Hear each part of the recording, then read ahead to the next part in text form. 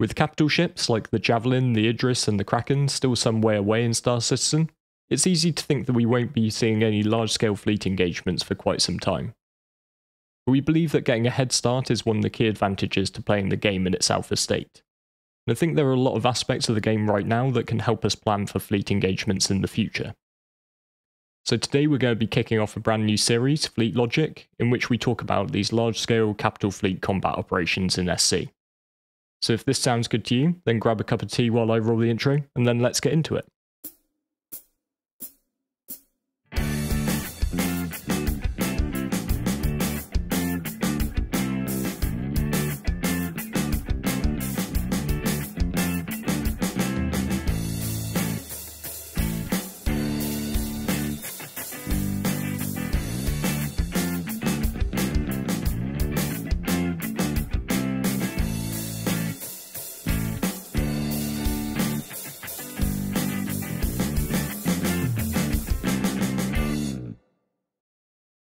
Hello and welcome back or welcome to the channel.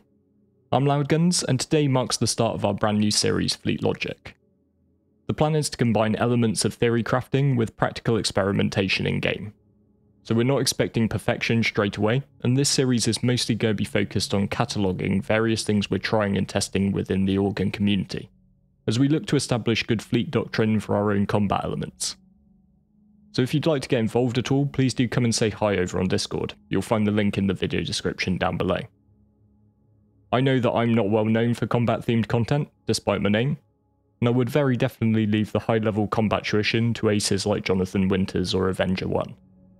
But a long time ago in a county far far away, I did graduate with a degree in military history, and it's the big macro questions about full scale fleet combat in Star Cit that really interest me. So rather than jumping straight into it, today we're doing a Session 0. And this is an idea from D&D and other tabletop games, where rather than sitting down and getting straight into a campaign, you have one session first that helps to establish the principles and puts everyone on the same page. So before we get into a lot of testing and reporting back on what we find out in future episodes, we want to establish what we're setting out to achieve and some fundamental points that are going to drive our thinking as this series evolves. And first up, I think we've got to talk about the purpose of fielding capital fleets.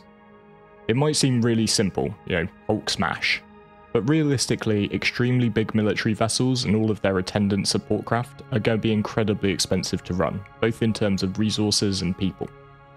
It could be that you want to launch a large fleet with no other objective than to go and whale on a rival org, and just see who comes out on top. Unless you've got an underlying reason for doing it, you're probably going to run out of cash to support your efforts. Primarily, fleets are going to be a way for orgs to project power over large areas of space, controlling a zone so that more industrially minded players can make profits and pay them. This informs the scenarios that we may want to start preparing and training for. Things like engaging enemy fleets, disrupting enemy supply lines and protecting our own, attacking and defending fixed locations in space such as stations, controlling the orbit of a moon or a planet to deploy and secure ground forces, enforcing or breaking blockades, resupplying fleets in action, and conducting anti-piracy operations or patrolling space that's already been secured. And in future episodes, we'll look at focusing more specifically on a certain aspect like this, and while we'll theorycraft how things might play out in a more developed version of the game, we'll also be looking at putting things into practice with actual in-game scenarios. And another big hurdle to having a good discussion around fleet composition in Star Citizen is the mishmash of current ship classifications. Not only are these a bit weird in SC terminology, there's not one good way of classifying ships in the real world, since the classifications of naval ships is far from uniform. Even two English-speaking countries like the UK and the USA can't agree on a common language when it comes to how they classify their warships. And in Star Cit, this is further complicated by what my orgmate Syila has termed scale squishing. The largest concept ship a player can own right now is the Javelin. It's a total beast, it takes 80 plus crew, has a myriad of weapon systems, and yet it's only classified as a destroyer, which a lot of fleets in the real world regard as one of the smaller capital ships. This is because in the wider verse, there are going to be bigger ships that we can't take control of. You've got the UEE Dreadnought Retribution, the Bengal Carrier and the Vandal King ships, all of which dwarf the Javelin. However, in player-controlled fleets, if we were to look for a battleship, then the Javelin would be our logical choice, since we can't reliably access the others.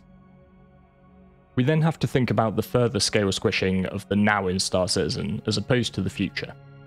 Right now, we don't have any of these big combat capital ships in-game, so if we're going to look at actually trying to put some of our theory crafting into practice, we have to arrive at a scaled-down analogue for the here and now in-game.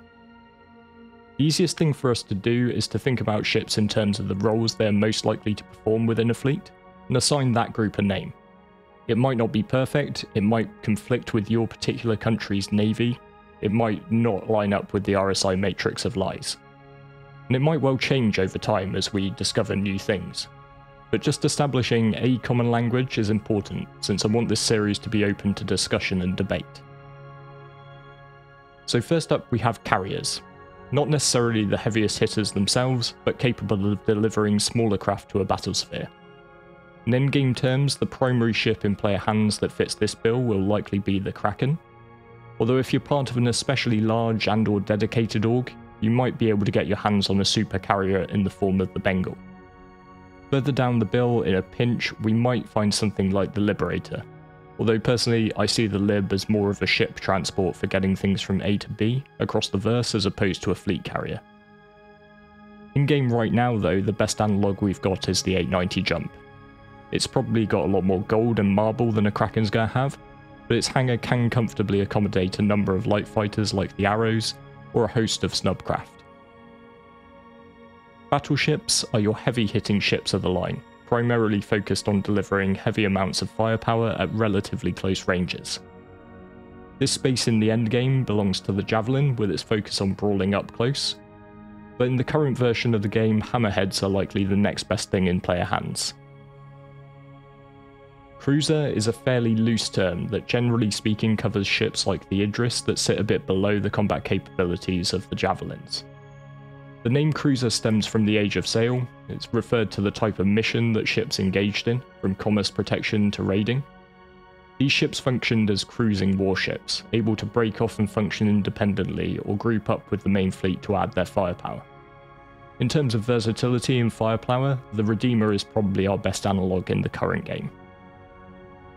Destroyers are fast-moving escort ships designed to protect the more important ships of a fleet or a convoy. In the late 1800s, navies were developing torpedo boats aimed at moving in quickly to attack larger warships, whose main weaponry and maneuverability left them vulnerable to such attacks. Destroyers, or torpedo boat destroyers to give them their full name, were designed to counter this threat. Armed with their own complement of torps and engineered to be much swifter, they would fend off the attacks by such ships. To me, this is the role that the RSI Polaris may come to play in large-scale org fleets, either shielding the main force from attack by ships of a similar size and a bit down, or launching harassing strikes on the enemy's larger capitals. For now, the RSI Connie Andromeda should be able to stand in until its bigger brother arrives. It's got a fair whack of weaponry in the form of 4 pilot-controlled guns, and dual turrets as well as a huge complement of missiles. Corvettes are traditionally the smallest class of rated warships, and corvettes tend to be somewhat specialised, and in modern navies they include things like missile boats and fast attack craft. In Star Cit terms, this is the logical place to slot things like the Hammerhead with its anti-fighter capabilities. Due to scale squishing, meaning that we've had to steal the Hammerhead as a stand-in battleship, we can't use it again here, and there's no really good analogue in the current game for some of the specialised ships we might see in the future. For now, the role that corvettes do, screening the main battle fleet, or carrying out specialised attack runs, will probably just be taken up by fighters. And subs are a tricky one to equate in space warfare, since the primary advantage of a submarine in traditional naval warfare is their ability to add a third dimension to the battlesphere. Surface vessels can only traverse on a 2D plane, so subs have a huge advantage here. However, where we can see some similarities is in terms of stealth, and for this reason I see the Retaliator bomber filling this niche within fleets. Stealth is currently non-functional in SC, but we know that over time this will be developed, and stealthy bombers like the Tally are likely to fill the role of striking without warning with a high-powered torpedo payload.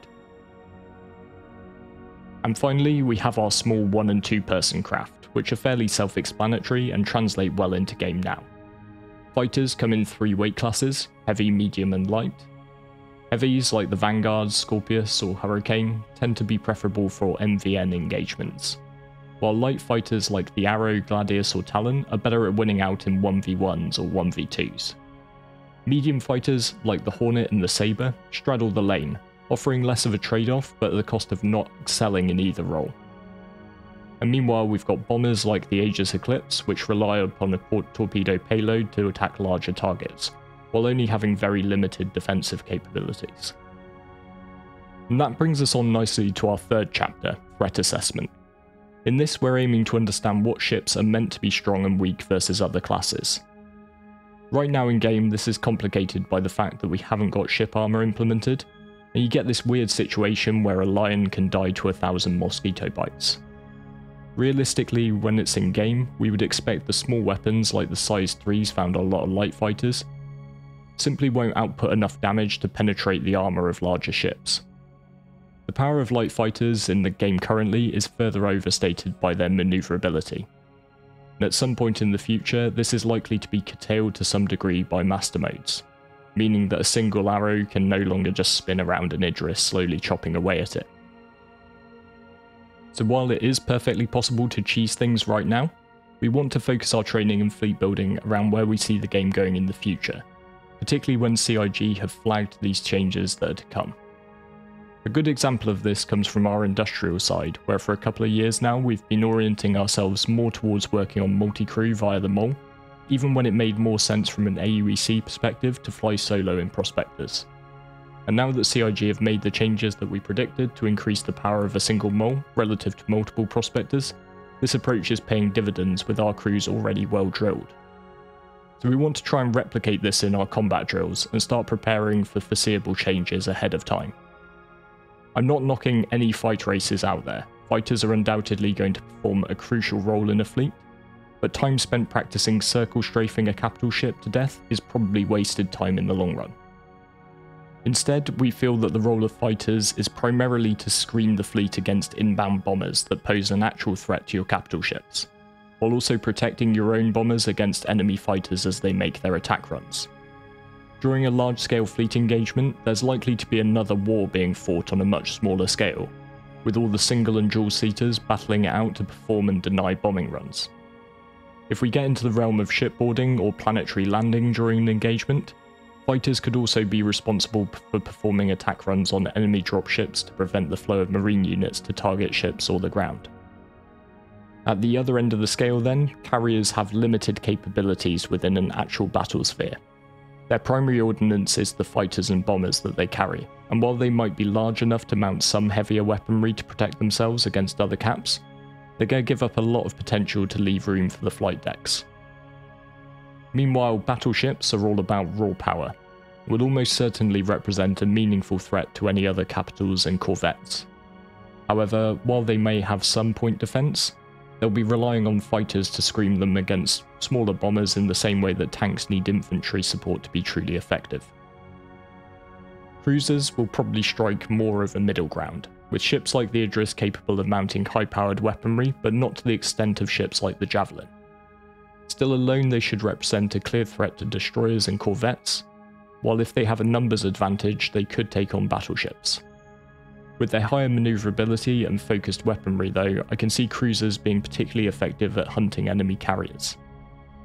Destroyers are more likely to fill that role of screening the larger ships of a fleet against the attentions of anti-capital corvettes or heavy bombers. And corvettes, owing to their specialised nature, are likely to be particularly strong against one type of threat, while sacrificing a lot of potential against anything else. The Hammerhead, for example, may focus on providing flat cover against fighters, while the Perseus may specialise in taking on enemy corvettes and caps. And finally, for our Session 0 chapters, I think we have a really important fourth factor that we need to remind ourselves of regularly, and that's to not forget that Star Citizen is a game. I think there are a lot of content creators out there who make really interesting videos bringing real-world comparisons into their discussions, and I do feel there's merit in looking at how things work in the real world, and considering why real militaries do things the way that they do them.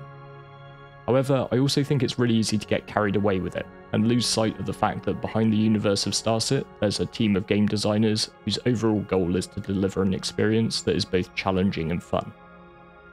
Not everything in SC is going to make sense from a realism perspective. The flight model is not a replication of true spaceflight, and Chris has talked a number of times about how he wants to take a Star Wars-esque approach of World War II in space. The reason behind this is simple. For realistic space combat, we should look at TV series like The Expanse. In that show, they might still have managed to make it look visually stunning from a third-person perspective, but the reality for a combatant in a game modelled on realistic mechanics would be staring at MFDs and using complex maths to plot firing solutions to target ships that are outside of visual range. Realism, quite simply, wouldn't be fun for the majority of players. So I'm leaving this note here as a reminder to all of us to not get carried away with those real-world comparisons and using them to make in-game conclusions. So I know this was a little bit different, but that's one of the things I love about this game and about our org Frontier Consolidated. Both of them attract players with a wide variety of interests. And while I'm often typecast as an industrial player, I think it's important to remember that industrial gameplay at the highest levels is only going to be possible if it's combined with combat gameplay at the highest levels. So I hope you found this interesting, and that you're keen to see more in this series. We're going to be following up with these more specific episodes after this one, where we take apart a scenario and combine it with the in-game testing. So if you've got any ideas, feel free to drop them down in the comments, and if you'd like to stay tuned, be sure to hit the subscribe button. But with all that said, I'd just like to say a big thank you for watching all the way to the end, and I look forward to seeing you next time.